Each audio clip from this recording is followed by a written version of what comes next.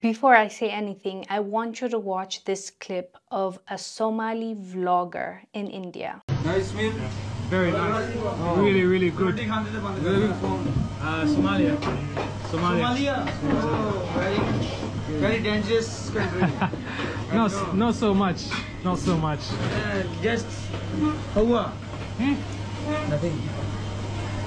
This is I hear that Somali is very dangerous. not really. Water thieves. Real Pirates of Caribbean in Somalia. It's not too bad. No anymore. Not anymore. Because all the boats, they sort of stopped coming through the waters. Now the government is strict. Yeah, you could say that. Yeah, you could say that. It's much better. Much better. I know what you're saying. Jumat, black. I don't understand. Worms, like worms, small worms in the Worms in my hair. Yeah, no, there is not worms in your hair. No, I don't know what you're saying. Okay, just relax. I like you look good in this. You go inside the washroom and changi tarah bathing. No, wait. My brother is also has a curly hairs. Can I enjoy my meal? In Somalia, Yeah, why not? Yes. You're Negro na? I'm a what? Negro means Negro peoples in the African, we call them Negro peoples. I'll give you one advice.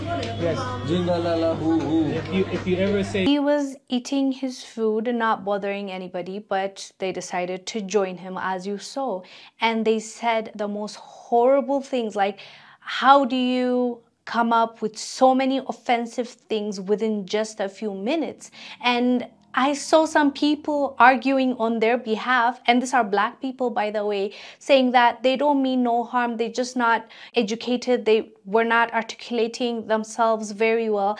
You don't need to be educated to have humanity. You don't need to be. Even children should know that you don't go to another person and tell them that it looks like they have worms in their hair because he has curly hair.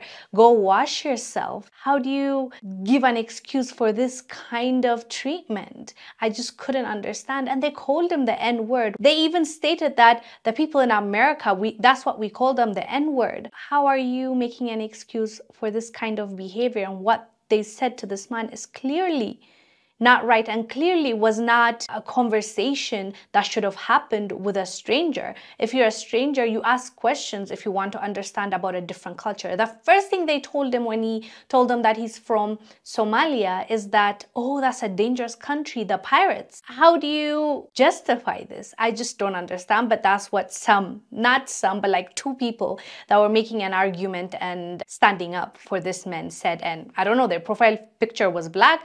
I don't know if they're trolls, but it was just shocking to read that, right? But what I found amazing about this video is the young man. He was composed, he had patience, and you can see at the end he was starting to get a little bit annoyed, but he still kept it cool because at the end of the day, he's in their country, in their territory, and there's many of them. Like, I felt uncomfortable for him because even if he wanted to stand up for himself, he's going to put himself in danger. It was a dangerous situation. I'm glad he was able to get out of it. I tried to look for his name. I couldn't find it. If you have any information about him, please comment down below.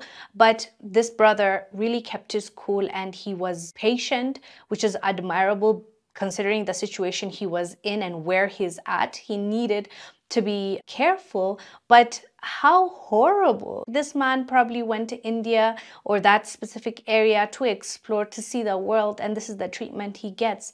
It's just unfair. Anyways, fam, let us know down below what your thoughts are about this video. I am Wongel Zelalem. I'll see you on the next